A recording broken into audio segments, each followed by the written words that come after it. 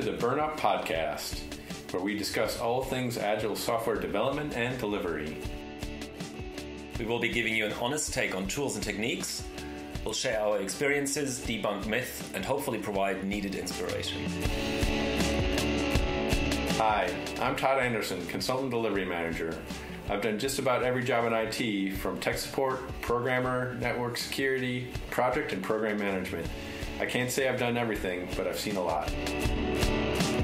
And I'm Marcel Bridge, digital consultant, business analyst and product owner. I've worked in digital before this even had a name, and since have been quite a bit around the block, and this is my way of giving back to the industry. So sit back, relax, and settle in for this week's episode.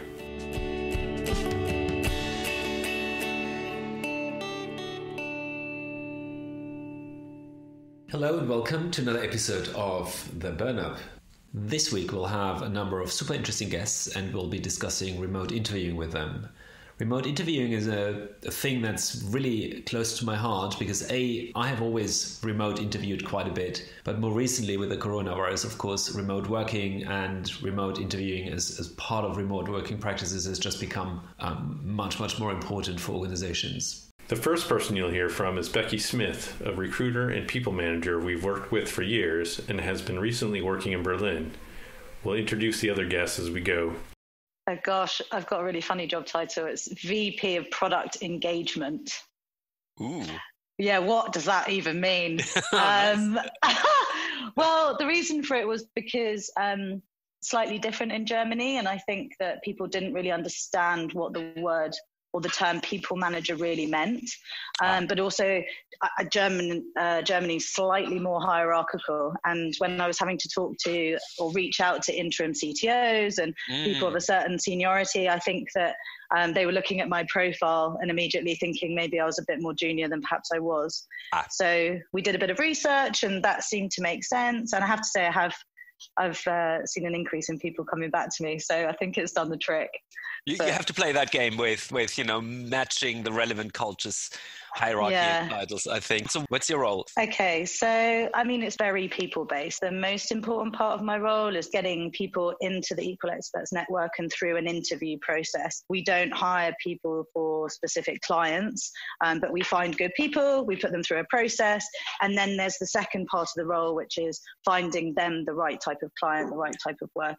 So you get obviously heavily involved in the interviewing process. And we can say the interviewing process at Equal Experts is a 3-stage process where you do a screening call, which is just an initial chat, usually on the phone. And then there was a second stage, a face-to-face interview, which we call the skills-based interview, which is depending on the discipline, case study-based with 2 peers that interview the candidate.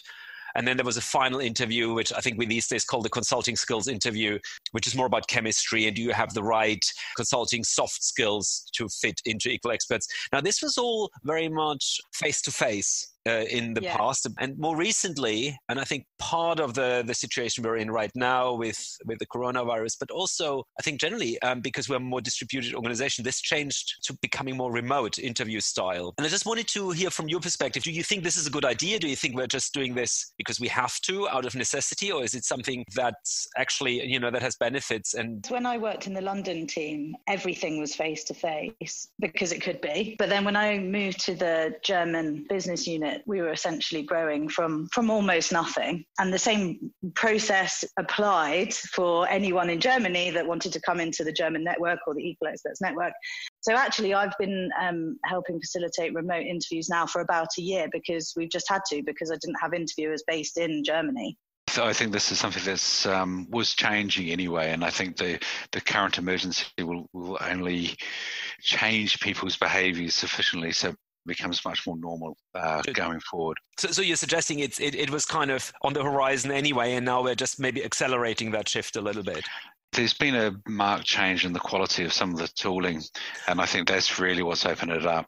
So even going from Skype to Zoom, there's a material difference in the quality of the service. Zoom, it just deals with dropouts slightly more effectively. It's just much easier to use. And it's not just Zoom as well. So whiteboarding with Miro. So this was Dave, one of Equal Expert's engagement managers, whom you have met in episode 8, where he introduces the role of the engagement manager. Dave has a keen interest in remote working. He's been instrumental in pulling together Equal Expert's remote playbook, which is freely available on their website. Link, as always, in the show notes. We'll talk more about tools later, but first we wanted to understand whether remote interviewing was a necessity, convenience, or had wider, bigger benefits for organizations or candidates. In a second, you'll hear from Werner Schmidt, who is a delivery lead in South Africa and has worked quite a bit across country borders. We've done a couple of remote interviews in the last 2 months, actually. All right. Just to work around people's schedules. A lot of people when they start job hunting, they try to do their interviews sort of in their lunch hours or before work or straight after work.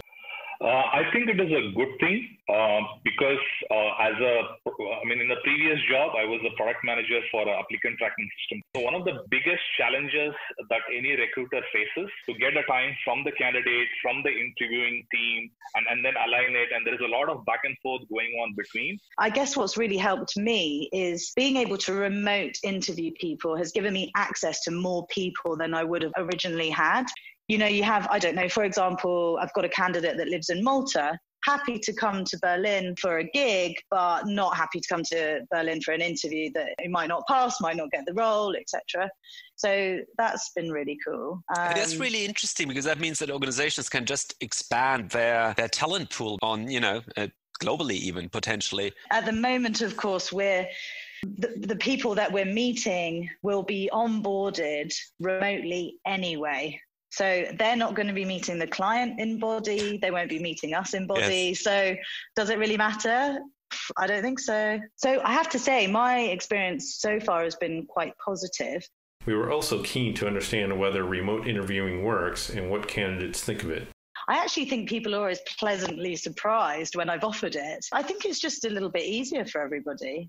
I mean, our interview process is great because it gives people the ability to showcase their skills. You know, how do they get information out of people? How do they deal with a difficult stakeholder? How do they visualize stuff? How do they come across in a Zoom call, for example? You know, those are all really useful things to examine. I mean, look, sometimes things go wrong, but they go wrong in face-to-face interviews too, of course. Of course they do, yeah. I think probably there's more that can go wrong in a remote interview. I don't know, Wi-Fi problems or whatever. Yeah, most of the feedback has been okay. I mean, you always have to take some of the feedback with a pinch of salt because, of course, if the person hasn't done very well and they haven't passed, sometimes they can reflect negatively on the experience. Yes. It's hard to decipher whether it was because it was remote or it's just that they weren't going to pass anyway. I mean, I only had 2 which I didn't think were that great. So one, we had to postpone. That basically, that person couldn't get their headphones to work. They didn't check before whether their audio setup was working, and then okay, fine. And we tried a fallback. We tried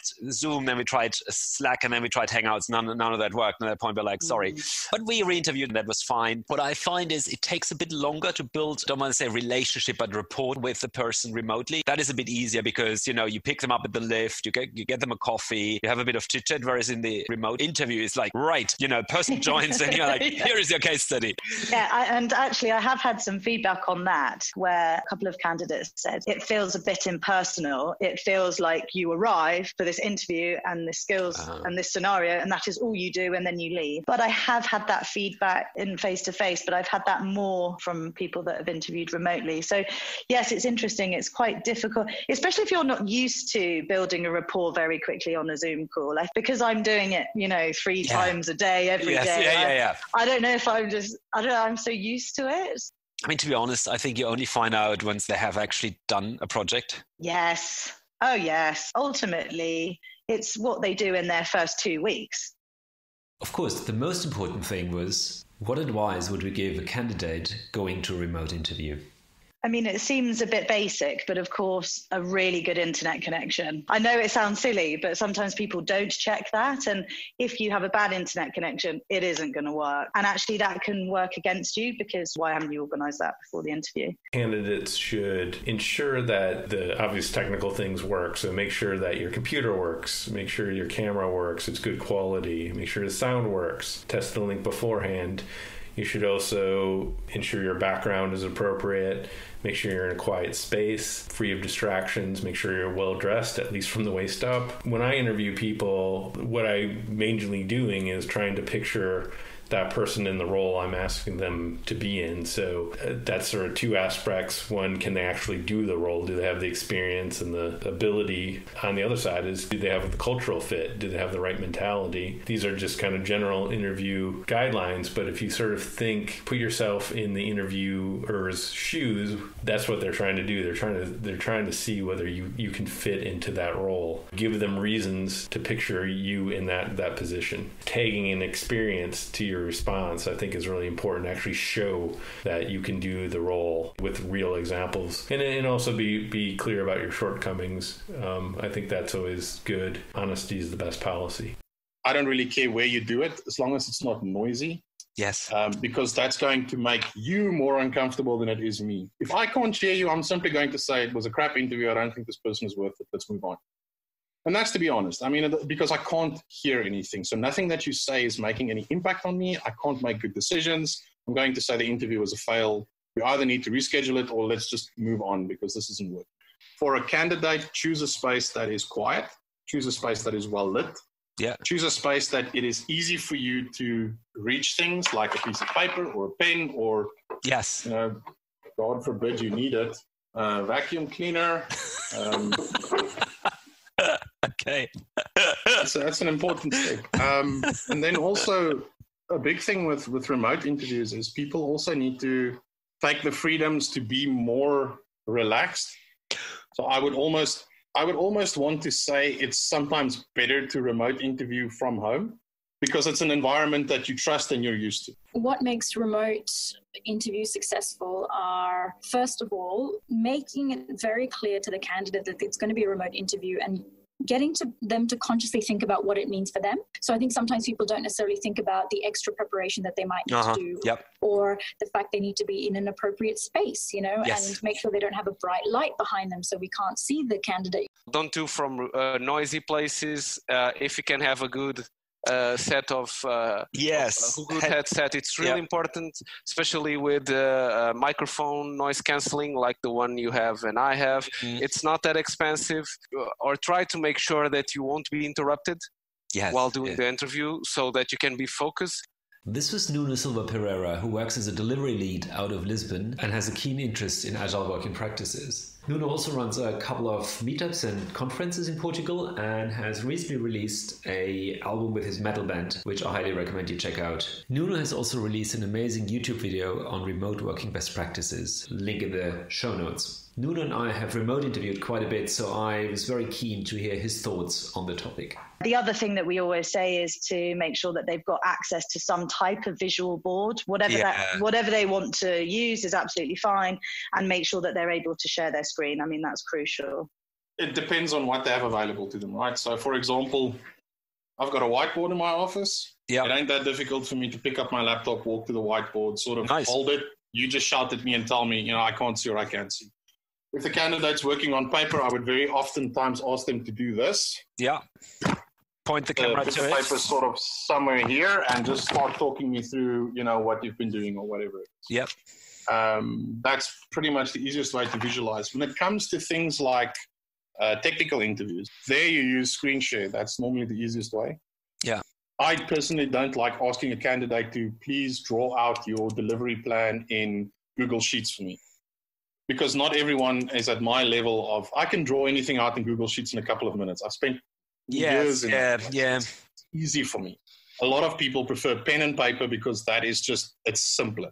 Yeah. So don't complicate their lives by asking them to use a tool that they might not be that familiar with, or that actually slows them down. Important one, because the way we do interviews is that it's not just a chat. We have this case study, and we like if people visualize things, whatever that means. And whether they share a scribble with us on camera, or I personally prefer if they use any kind of tool like Google Draw, Miro, or one of those. That makes a big difference, I think, because that's the same stuff we're using with our clients. I'm not sure whether you've heard, we're doing possibly going forward, a lot of remote inceptions or project kickoffs. So we'll have to do the same thing with our clients. real-time collaboration boards. So to demonstrate that you can handle these things in an interview, that's of course we want to work with that person rather than another person who's like, no, I'm not that comfortable. One would be mindful of the time that you're speaking. Again, in a face-to-face interview, probably a little bit of fidgeting from the interviewer and stuff like that helps you to understand that, you're not going on and on and on and on. But unfortunately, in a remote interview where I have been in a couple of cases, where as an interviewer, I'm trying to not to cut you off, not to try to be rude, but I'm not seeing you logically stopping somewhere. It's been like 10 minutes of monologue from you, and I'm like, stop it. I have more questions. I want to explore something, right? So I think it is good to keep an eye on the elapsed time for your responses and keep validating, do they need more explanation or is it good enough for them to ask the next thing that they want to explore? So I think you have to be cognizant of the time. I think it's a really important point you just made, and maybe coming back to what you said earlier about having the video on, right? So I'm looking at you, you're nodding, and I'm like, yeah, okay. And then there is a point maybe because if the video is off, you're talking into a black corridor, right? Yep. And then because there's silence, most likely you are on mute because you don't want to have noise come into the conversation. I have no fucking clue whether you're even there. And exactly. you want to fill the silence, right? So you keep on talking, but you don't want to interrupt me. And so it is a good point maybe to really have shorter pieces and then be more like, have I answered the question or do you want me to elaborate? Yep. And then you can say, yes, go on. Or no, you know what? I'm fine with this. Let's go to the next thing. This was Rajesh Thiagarajan, who works out of Bangalore and is a product consultant and business analyst. Not only has he experience in remote interviewing, but Rajesh and I were recently co-hosting a 4-day remote training session across Bangalore, London and Pune. Finally, we wanted to understand what remote interviewers needed to consider when running remote interviews.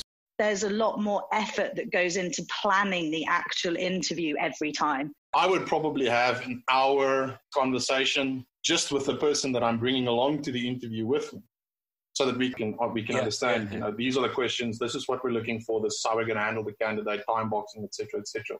So there's that level of prep that goes into even before you do the remote interview. I think we may have to prepare from what kind of tools we need to evolve or how to adapt to ensure that the interviewer feels much comfortable doing certain activities that we want them.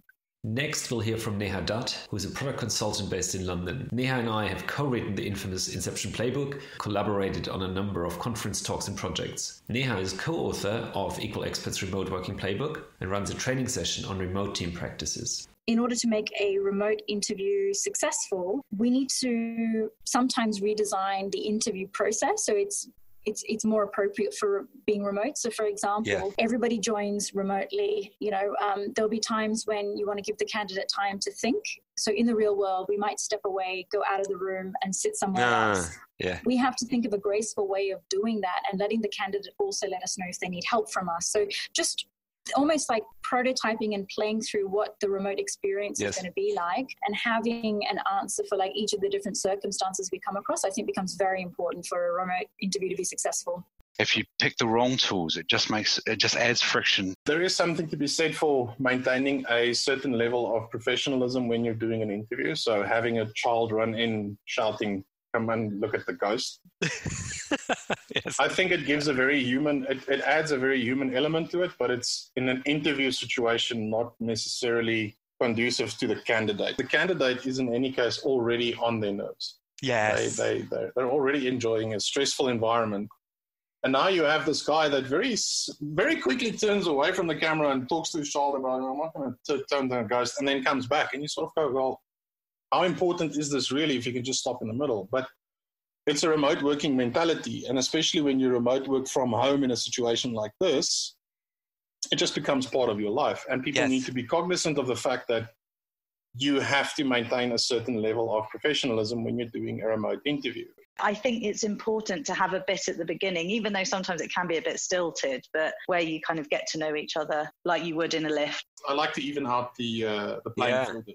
I can make anyone feel at ease that's on the same playing field as me, but this is an interview, and that person is in a very high anxiety space already. Yes. So being aware of that is extremely important, and adjusting your strategy accordingly. Nothing beats a handshake. like there is that element of human interaction that goes missing with a remote interview that you can't necessarily control anymore? I do think it's important to have a face-to-face meeting at some point. I think it's good for the candidate. I think it's good for us as an organization. But I don't think it's a deal breaker. You know, if I had one tip that I would say, which is turn your video on. I probably still do the same sorts of things, but it's maybe just a little bit harder to read body language. I don't think it's a huge impediment, though. It's important that whenever we're doing a remote video call like we're doing, that we can see everybody's face. Yes. Okay. Absolutely. In case of an interview, that's easy because even not only looking at the interview, but if we're pairing me and you on this interview, I might see your face and ask you something, especially when we're role playing. Yes. That's part of the chemistry. So I think that we should be focused on seeing everybody's face so that it's not only voice. We should follow the rule of one remote, all remote. That will make us be all on the same page. We've got to this point where we've decided that where there are multiple people involved in the interview, as you mentioned, you know, the two doing the actual interview and then the candidate, that it was best to have everybody remote. It became quite difficult when there were two people in a room and someone else was remote for many reasons. But I think the biggest problem was sometimes the conversation was going on with the candidate and one of the interviewers, and then the remote interviewer couldn't really hear what was going on. You know, if I'm part of a panel, I would prefer everybody to be remote rather than be sitting in a room and just only the interviewee being on the other side remote, right? Why is that? I think it creates a power imbalance, especially, you know, when the person is not physically in front of you. There can be a lot of non-verbal communication and signaling going on between the interviewers. And the interviewee has no clue about it. Also, you can confer with the other interviewer if you're all remote separately to what's actually going on in the room, which I think is quite nice. You can have, if everyone is on their computer, you can have a Slack channel open in the background and have a back channel, which actually gives you even more control over the interview than you had to have in real life, because you can be like, are we sticking too long? Are we laboring the point, or should we move on?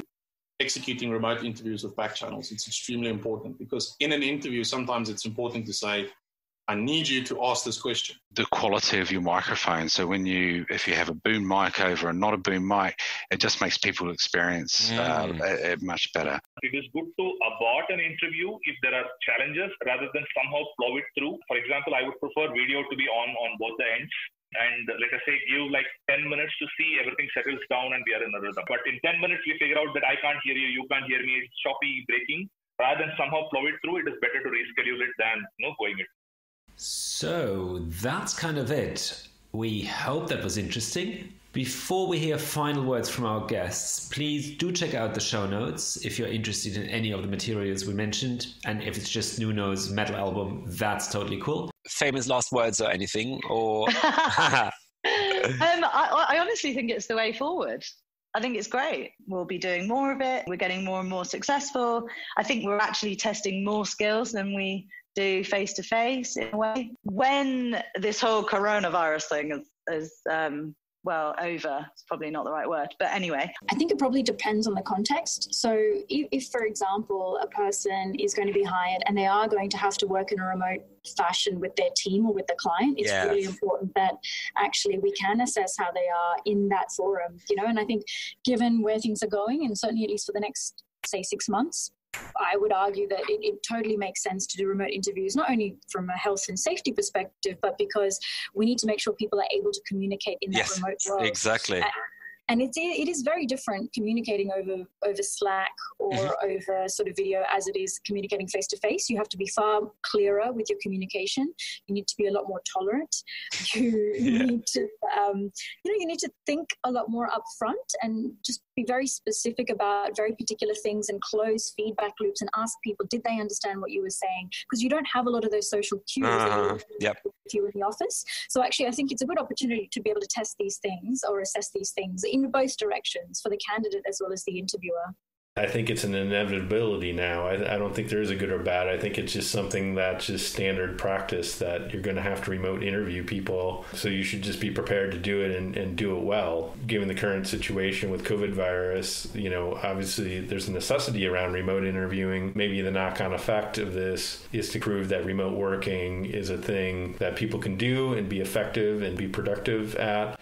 But I think the future of interviewing is going to have to be this way. We have to start looking at the concept of it's a global community. So if you find the right person to do the job and they're in Zaire, you could go through the whole process of trying to get them into the country. Find the right person for the job wherever they are. You can figure out the logistics later. The fact is that there are brilliant skills trapped in countries that can't get out. I've met some of these people. I mean, I spent some time in Nigeria now. There are brilliant skills that are simply locked inside the country that can't get out. And I hope that whenever this COVID-19 coronavirus thing calms down, which I hope it does for the sake of humankind, that we understand a bit more and have more respect for remote working.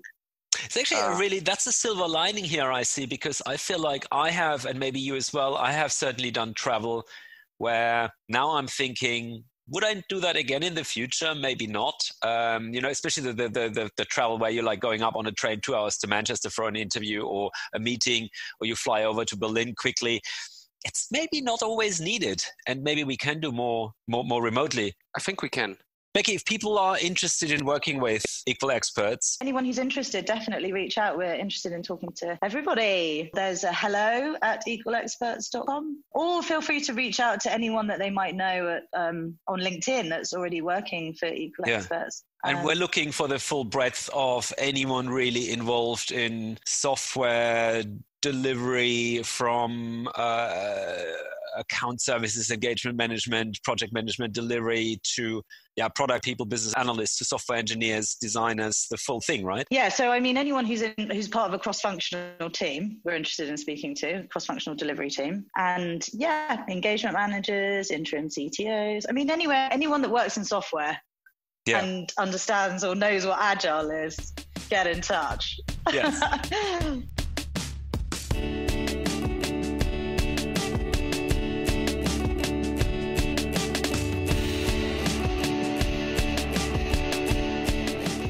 That's it for today's episode.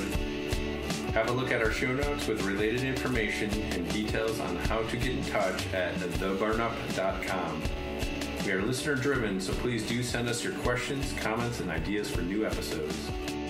We're both practitioners and are happy to discuss interesting opportunities, from consulting to coaching to getting involved in actual projects. For inquiries, please visit burnupmedia.com.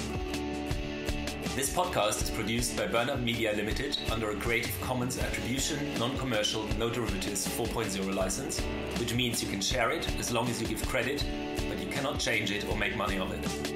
Until next time, thanks again for listening, and have a wonderful day.